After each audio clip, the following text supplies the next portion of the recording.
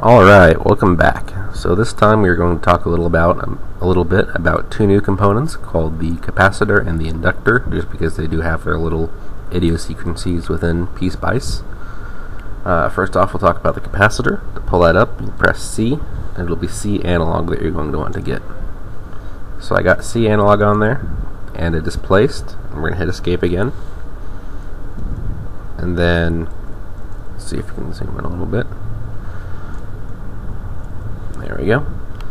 So on the capacitor, it doesn't really show you which side is positive or negative, but 1 is positive and 2 is negative on the capacitor.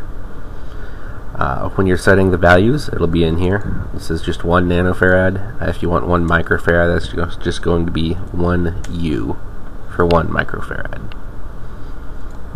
And then there's your negative, there's your positive, and that's that. Pretty simple. Now for the inductor, that's just going to be L, and it's going to be L analog. And we'll drop this right here. And as you can see, this is 10 microhenries, and this little dot here represents the positive end of the inductor. So this dot is always going to be by the positive end, no matter how you rotate it. So if you rotate it like that, the dot will rotate through with it. On the inductor, let's see, you can double click on it, and over here under IC, you can set initial condition values for the inductor.